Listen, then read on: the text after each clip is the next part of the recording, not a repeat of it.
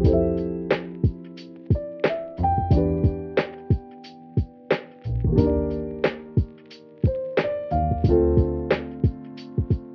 Alana. I have they, she pronouns. And I'm Jessie. I use she, her pronouns. And we're making mentions. We get closer every week. Yeah. Making Mentions is an organization providing radical Jewish education. And this is the artist series where we showcase queer, Jewish, anti-Zionist artists. And today we're talking to Aviva. So Aviva, introduce yourself, name, pronouns, where you call home, astrological sign if you're into that, because we are, and then tell us what kind of art you make. Yeah, totally. My name is Aviva Oskow, but my artist name and what my name on Instagram is Aviva Lviv.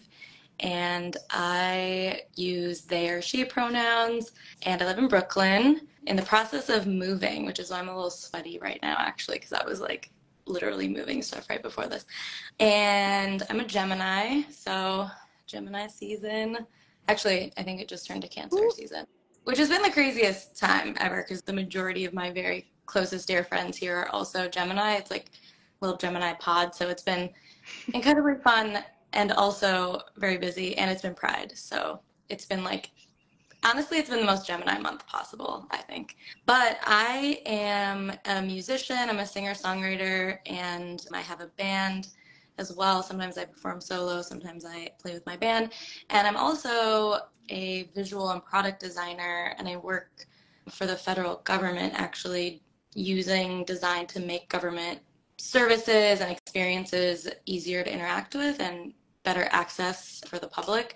So I think I'm on here more from my art life, but my work life is also my art life, but in a different context. And I, for the majority of my career, have actually been super focused on my design career. And it's only been in the past few years that I've really put a lot into my music. I talk more about my music like on my social media and stuff, so if anyone's linking to there from this, you won't really see that much about my civic design stuff, but that's also a big part of my artistic life. Yeah, that's a little background on me. I feel like I found that out about you recently at Pride because you were like, I designed that shirt. And I was like, oh, that's incredible. So yeah, truly, I didn't even realize how far your artistry expanded. And I'm excited to hear maybe how that comes into play in some of our later questions. We just wanted to start with like generally, what is your relationship to Judaism right now, historically? I feel very Jewish. I feel like being Jewish is a huge part of my identity. I grew up in a really, I would call like an ethnic enclave in the Minneapolis, Minnesota area. It's funny because when I talk to non-Jewish friends or partners or people and I explain what my upbringing is, I realize how Jewish it was because I'm just like, oh, that was normal. But especially like bringing my non-Jewish partners home, I'm always like, oh wow, I'm exposing you to how much Judaism actually affects so many levels of my life growing up. But I grew up in at a conservative synagogue. It was egalitarian, but definitely in the kind of in between in terms of we had modern Orthodox people at our school and also Reform, and then we were like in the middle. And my mom and my aunt both were teachers at the Jewish day school that I went to. I went to a Jewish school until I was in high school, and then even then there was a significant amount of Jews at our public school. We're called the Jew crew. I'm still actually like close with. Why is like every young Jewish person who grew up with other Jewish people had a Jew crew? Because I feel like I had the exact same thing with people in my Torah school. Yeah, it's funny because I don't even think we never called ourselves that because it was just us for so long. And then we got to high school. I feel like maybe some people have a different experience, but we actually had a lot of fun in high school because our high school was pretty diverse, but a lot of those kids had gone to the same couple public schools for their whole growing up. And so when we came in, it was like a whole group of new kids that they'd never met. And they all called us the Jew crew, but not in a derogatory way. It was more of that's a cool new group of kids that we want to know, which I think is actually a really sweet experience versus people being like shitty towards a group of Jewish students. But yeah, I could like list all of the ways that my life was so Jewish. But yeah, now I would say that my Judaism really I feel very deep into my cultural and heritage aspect of Judaism and finding new ways to really connect with the spiritual aspects. I definitely don't identify with the conservative movement anymore, but although I did get a really sweet email from the rabbi from my I'm going to do a really quick shout out to the new head rabbi at the synagogue that I grew up at, is Adath Yeshurun in Minnesota, and the new rabbi is the first gay rabbi of a major conservative synagogue in the United States. My mom sent him my music video that just dropped last week, Fantasy, and he sent me an email. I don't even know him very well. He wasn't the rabbi when I was like still living there, but he sent me an email and was like, "Kol hakavod on this music video. It really shares our values, and it's so great to see." And I was like, I actually showed Alana on Pride because I had just gotten the email, and I was like, this is so cute. Best possible Pride email, Pride Judaism confluence ever. I love that. It really was. I was like, wow, this is sweet. And he's really, I don't think that we agree on everything, but I think he's really trying to take that synagogue in a progressive direction. It's like steps. I think in so many areas we need to just like see where we're able to take steps forward, and it's hard.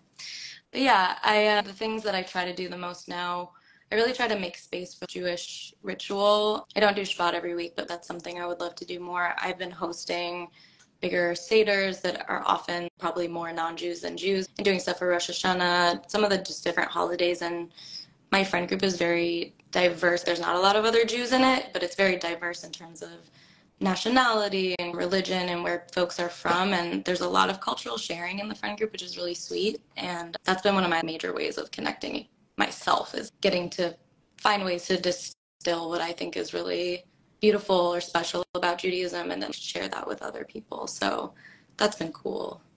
I think that's great. And I think you already started to direct us to the next question when you brought up your music video, because our next question was going to be, how do your identities impact or show up in your art? So some identities like Jewishness, anti-Zionism, queerness, all the above. Yeah, definitely. I think it influences my art even more than I realize. A lot of times when people ask me what my musical style is, or if they've heard some of my music, or they hear me perform and they don't know that much about me, they're often like, what is your background, or what's your ethnicity?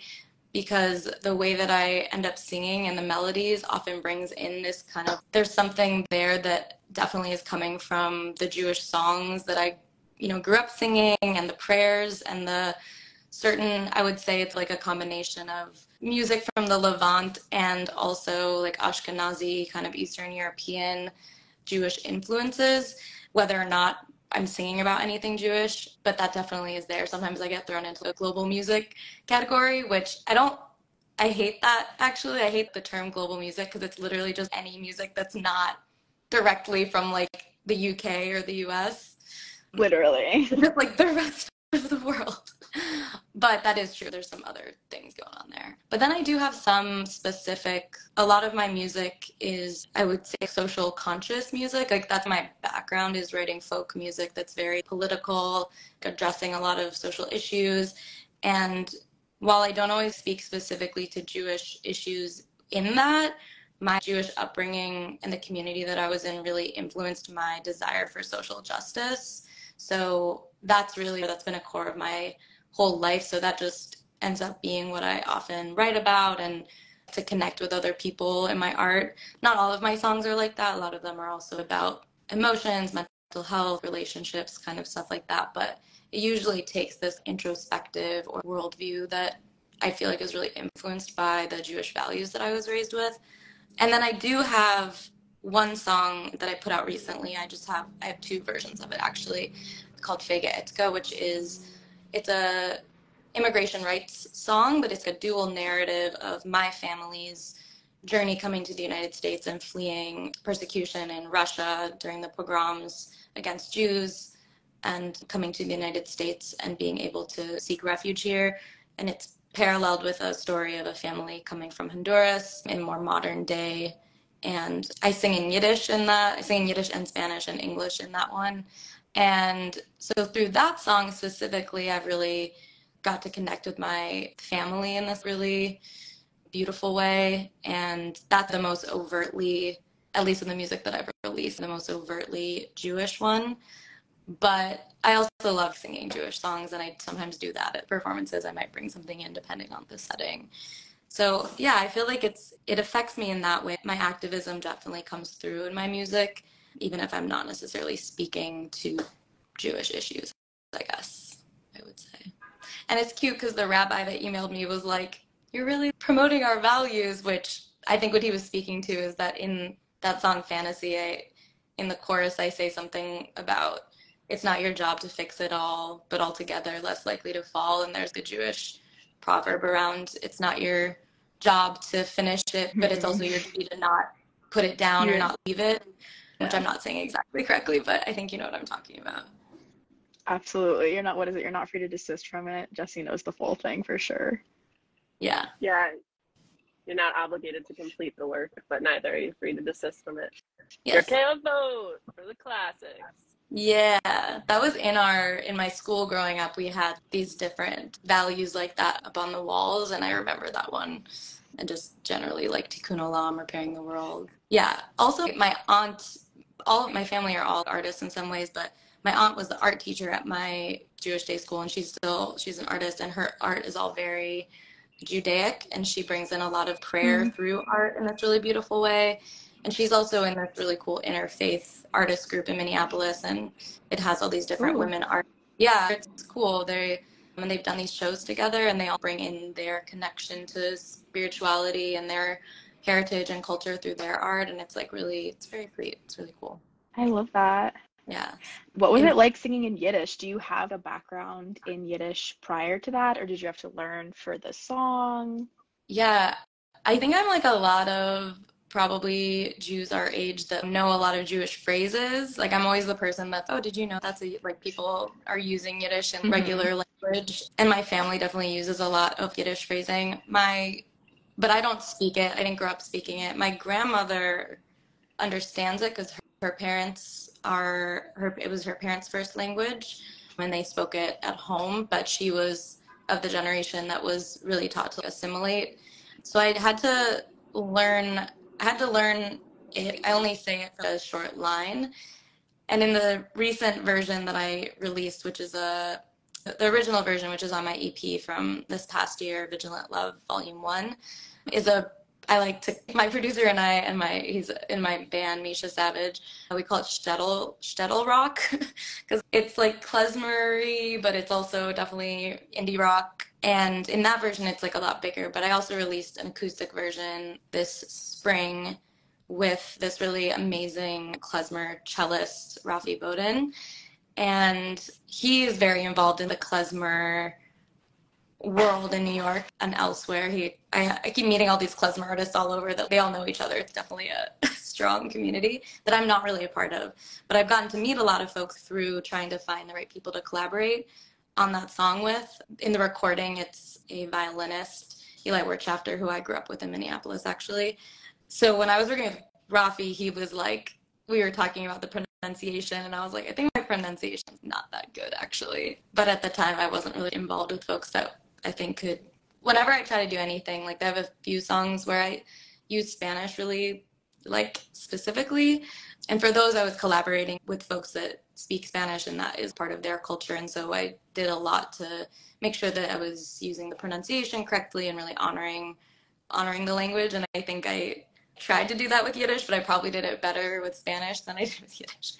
I feel like my anti-Zionism, I feel like is really connected to resurgence of Yiddish and Ashkenazi culture, not in like a Ashkenazi dominant to Mizrahi or any other Sephardic, any other Jewish ethnicity, because that's already a really common thing, but more like as American Jews and Israelis, we have both, I think, been forced to assimilate to being American or being wherever you ended up and release a lot of that.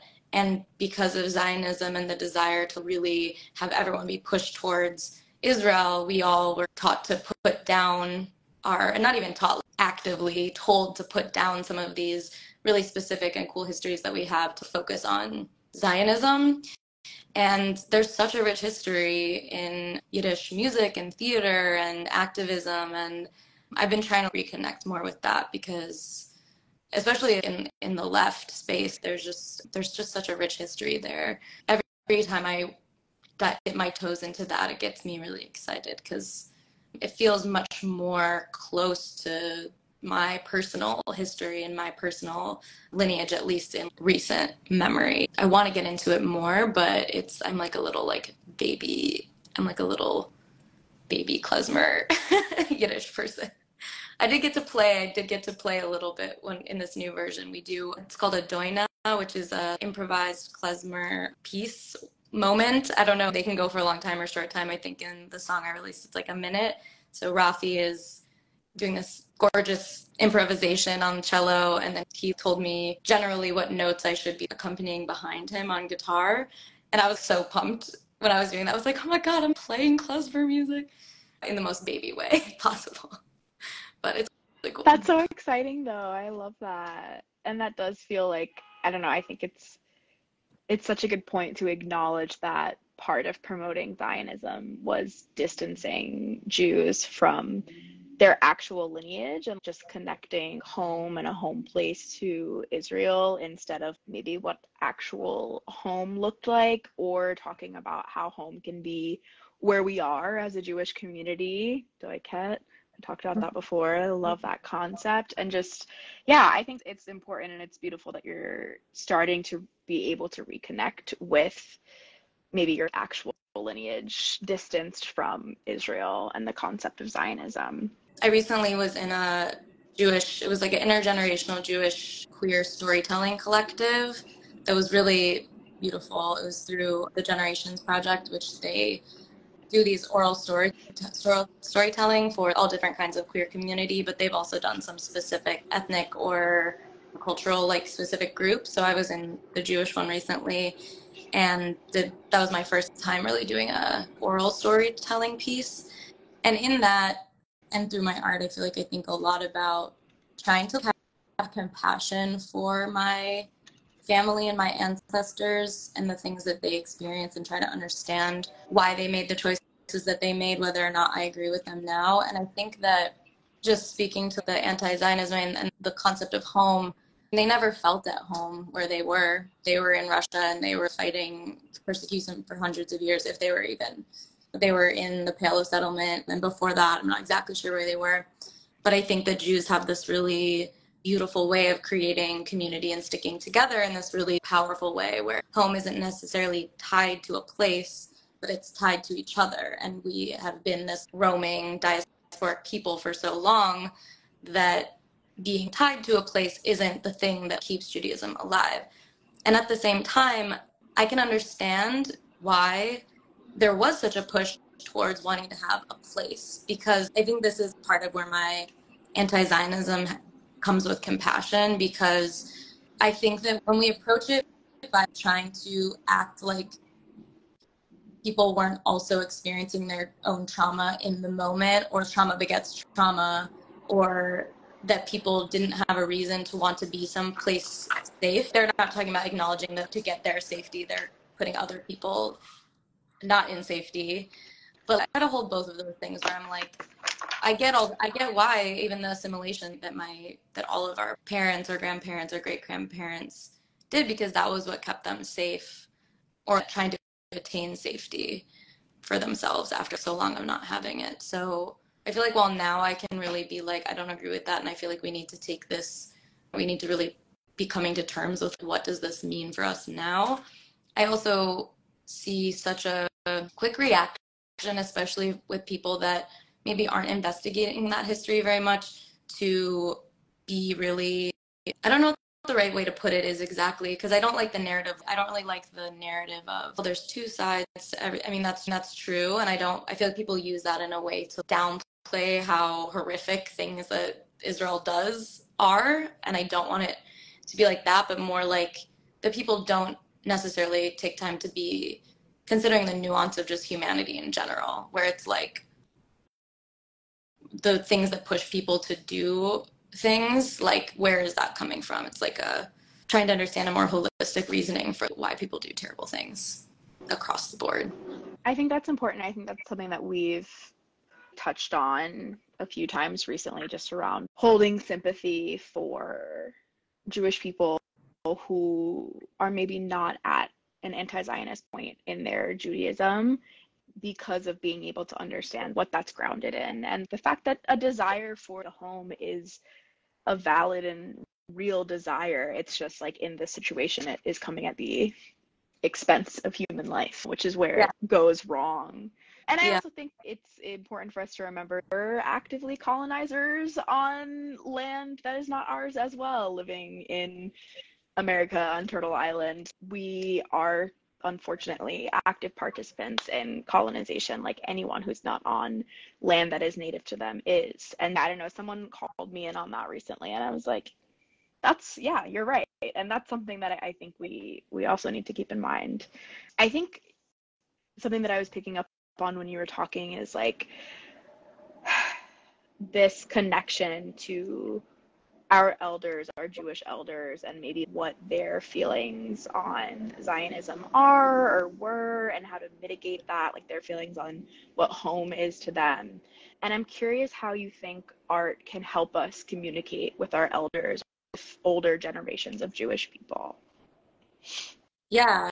I mean, I think that it's so hard to know like exactly what people were feeling in the past unless you have good records, which my family on my mom's side at least do to an extent. There's a lot of letter writing that is we still have, although a lot of it, the majority of it is in Yiddish. And my cousin, who I like want to touch on actually in a minute, has done some translation of. So I feel like we have some window into it, but I do feel like the things that I feel like it's so difficult because we're all human beings experiencing the same emotions no matter what era we're in, but the things that we're dealing with and our knowledge around things can be just so different. So this comes up a lot in the storytelling that I did around my queerness because I'm the first out queer woman or person assigned female at birth in my family. And I'm the first person to break this tradition of marrying a man, marrying a Jewish man specifically. And in that piece, I talk about my baby naming, which I'm named after several of my ancestors who my mom wrote this poem that like details all the things that she hopes that I'm like in these ways, which is really sweet and beautiful. That's so beautiful. Yeah. I actually read a portion of it at the beginning of this storytelling piece, but at the end of it, I come back to this thing where, because I go on this arc where I'm talking about, they wanted me to be this way. And one of the things that she said is to bring your uniqueness, to be all these things, but also to bring your uniqueness and light a torch into the future, essentially. And then I go through this whole thing where I'm like, I think I'm more unique than they were hoping for. I definitely have deviated in certain ways. But at the end, I come back around to, I think that if they could see me now, they would be proud and like the flaming queer that I am. And I always cry when I get to that point. I think the values that they, at least in my family, and I feel like for a lot of people, the values, whether depending, even if we're not applying it to the same things that they were paying attention to necessarily, I feel like the values that we're taking with us around community and keeping tradition alive, I understand the insularity, even if I don't agree with it, because that's what has kept traditions alive. But like, how can we take those traditions and make them like current as well? And I think that creating like doing that storytelling collective, for example, was like so powerful for me to get to be with a cohort of other Jews that was really, it was very intergenerational. It was like 20s up to 60s and 70s. And so first of all, that already feels like you're getting to create art with almost sisters, elders at least. But through that, getting to really think about my art and create a piece of art where I'm really calling them in was the first time that I've fully gotten to do that besides this song that I worked on. But for me, when I sing, when I'm singing in Hebrew or in Yiddish, singing prayers, when I'm singing collectively with other Jews, especially, I feel this like thing rise inside me that feels so ancient and so powerful and feels so unlike any other thing. And I think this is true for all humans when we sing together. It's this very powerful thing that happens. It is very ancient, the singing around the fire all over the world. And so for me, creating art in those ways where I am, whether actively thinking about my ancestors or just feeling connected to this source, it has brought me And especially thinking about wanting to have my own kids, which is something I've gone back and forth on a lot, but I'm back at a place of wanting to do that.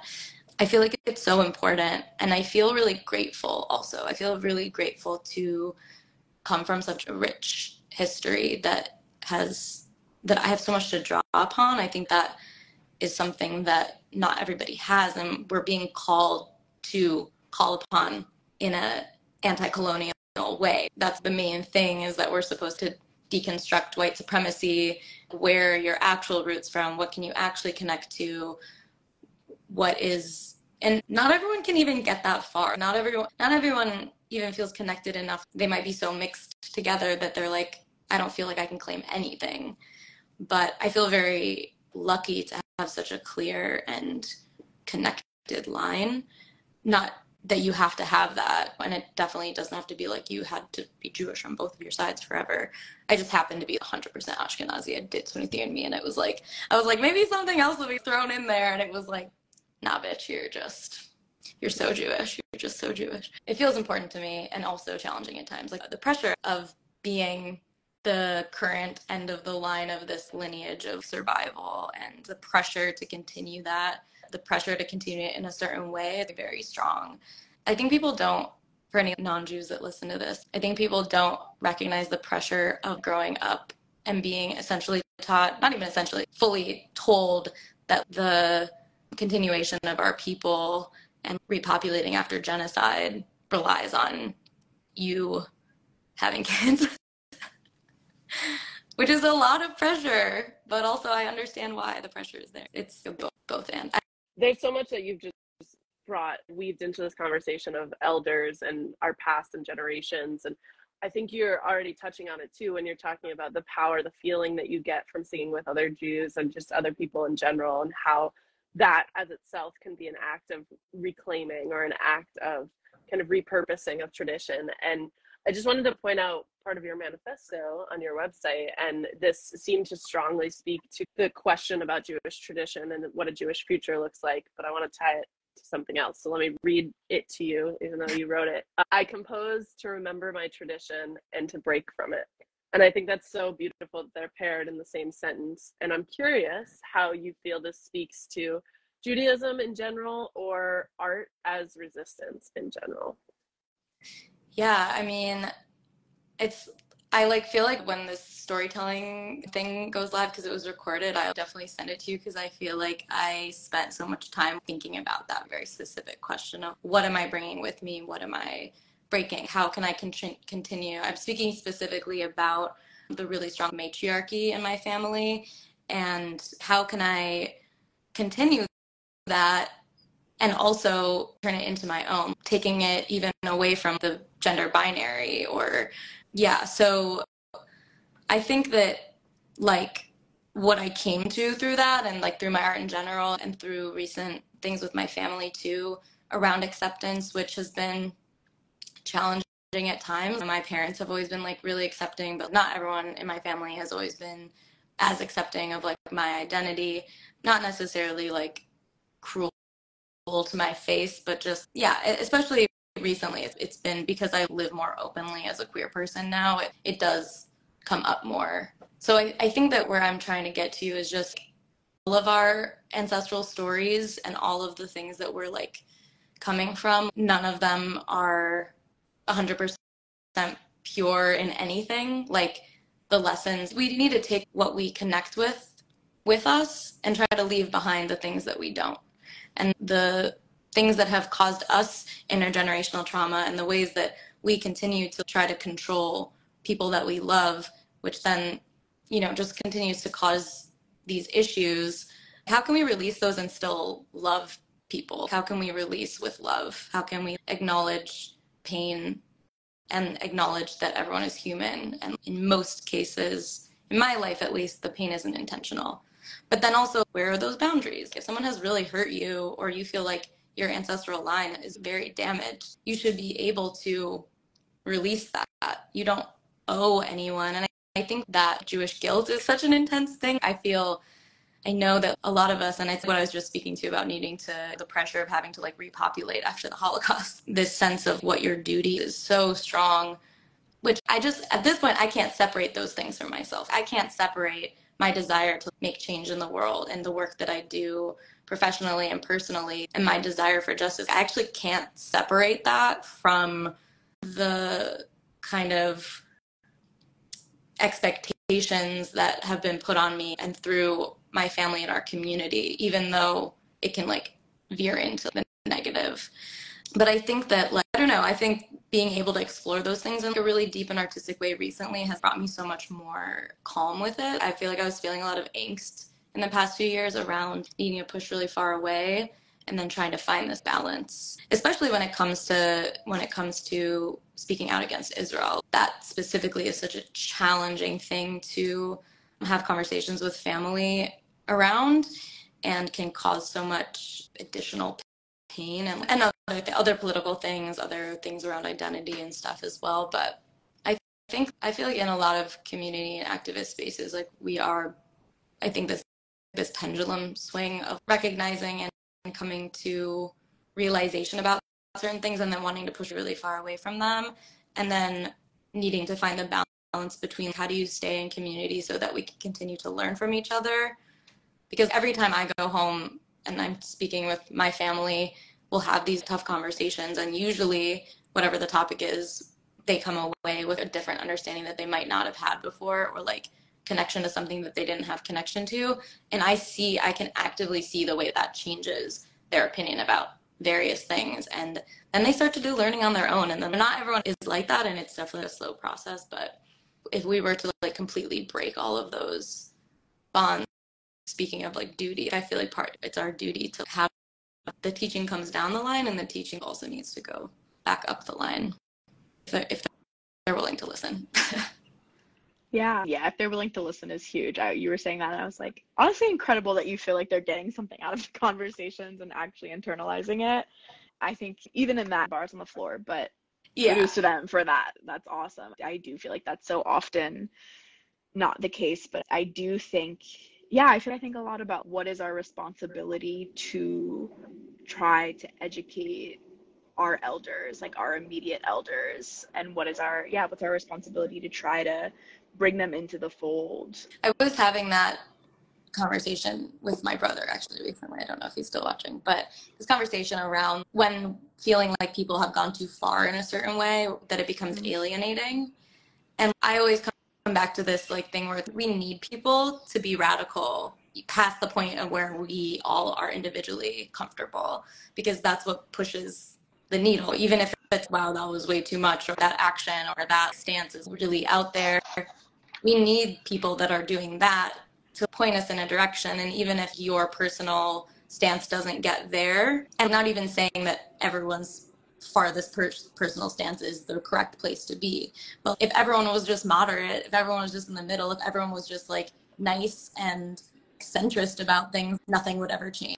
Nothing would ever get done. And the fact that it's like making us uncomfortable or making you uncomfortable is making you think. And that's part of the whole point. So we need that. And then we need the people that can be the in-between. And I think that's how change has always occurred. There's always been this like pendulum, there's always been this spectrum. And yeah, like we need that. And I think there's just this like giant reckoning happening right now in our community and all over the world. And it's really uncomfortable. But that's important. Just thinking about the teaching the elders, I wanted to mention this before, but I feel like I'm like plugging a lot of things, but that's just because there's a lot of cool things. But we love a plug. So my cousin Rebecca Claren is an author, and she's a investigative journalist originally, but she's published one book, and this new book that she wrote is coming out in October under Penguin, and it is I think the title now, it used to be An American Inheritance, but the title now is The Cost of Free Land, and it specifically explores how our family was able to flee persecution in Russia for being Jewish, come to the United States, and then benefit from the Homestead Act, which was actively enacting genocide on the Lakota, where our family ended up moving to, which is South Dakota. And it's this really just intense and beautiful and like just very deep exploration of a lot of the stuff that I'm speaking on as well, of this like understanding of pain on from multiple places, but also needing to reckon with reality and history. And a lot of her investigative journalism has been on different Native issues, and she's done a lot of work on various reservations in the past, which is what influenced creating this in the first place. So she really wrote it with, part of the journey, the investigative journey of the book, which I was able to participate with her, part of was going to various Lakota land, and we went to Standing Rock, Rosebud. I think that there's 4 major reservations still in South Dakota, and trying to find the families of the exact place where we would have been and where our land was, our land that we were like occupying, and creating this both like his joint history of what was happening at that time and really reckoning with what was happening to the Native Americans. Because even our family we have these like photos from the early 1900s of our family with Lakota people, and trying to even understand what the history there is, but understanding what was really going on, and then where are those descendants now, and how we have been able to climb into economic stability, into education, into all these things. And that has not been true for the majority of the descendants of the same people whose land we were given for free, but it obviously wasn't for free, and it wasn't empty land. And she also really explores into what does healing look like, what do reparations look like, what do both like Lakota and Jewish teachings say about forgiveness and how to move forward. It's so powerful. I've gotten to read it ahead of time, and I'm very excited for it to be like out in the world, and something that it has a lot of our family is very excited about it, but it's also really putting our family on blast. It's taking a lot of our specific family's history and story, which is really amazing, but also very real. It's not all rosy at all, and revealing some of these things that have been like family secrets, I would say, which are things that we're just like, oh yeah, of course people were alcoholic, or of course they were people that were experiencing a lot, or they were bootlegging and got busted and there was like arrests and things like that, which to us were like, oh, interesting, that's like an interesting piece of history. But to my grandma, for example, it's very painful to be putting out into the world. But that reckoning around how we have been able to, despite our own persecution, been able to thrive off of other people's pain and taking from other people, like that has to be reckoned with, even if it is uncomfortable. And recognizing even if that wasn't us doing those things, we benefited from those things. And actually, whether or not your family was actively on a homestead plot of land or actively were slave owners, for example, we all are benefiting from the people that were doing those things. And I think like she explores this in the book, but our family didn't know what was happening. They were immigrants coming from Russia and didn't understand like politically. I mean, most of America didn't understand the extent to what the United States government was doing and how horrific. But that doesn't excuse reckoning with it. It doesn't excuse trying to learn as much as you can and heal from it. And it's been like uncomfortable for some of our older relatives, for sure. But I've been also super encouraged by the way that our generation and even my parents' generation are really wanting to know this story and really wanting to understand the history. And I think it's really beautiful. And I just think all of us are being called right now to have that reckoning and whatever. And part of it is humanizing, because it turns out that no one anywhere is completely pure. Like I was saying before, humanity's history is that of hurting each other and trying to survive, and often surviving by hurting each other. And the more that we can recognize that, the more that we can find ways to not do that, I think. Yeah. Go check out her book. Wow. Okay. That was incredible. I was just like sitting listening. I forgot that I was running this a little bit. That is incredible. Wow. Okay. This is a terrible question after that incredible speech. But if you could leave all of our listeners with just one message, What would it be? And you can take a minute to think about it. Just one message. I feel like the thing that's feeling the most present to me is investigating yourself and your family and your life with the desire for truth, but also the desire for compassion. I think that's really where I'm trying to live in general, and to be able to hold the ability to hold multiple realities at the same time is the greatest challenge, and also the thing that in whatever sector of your life, even interpersonally, loving someone and being hurt by somebody, or being mad at somebody but still loving somebody, or being excited about things and also being really overwhelmed by them. I think that it doesn't have to be one or the other, and Jewishness, I think, actually teaches us that a lot, because just the desire for questioning, continuing to question, and how many answers there can be to one question, I think primes us to be able to hopefully hold multiple truths at once. Yeah.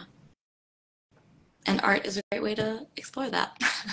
Yeah, I feel like that encapsulates really well a lot of the themes that you brought to this conversation, just holding two truths at once, or holding the dichotomies that exist in our lives and in the world.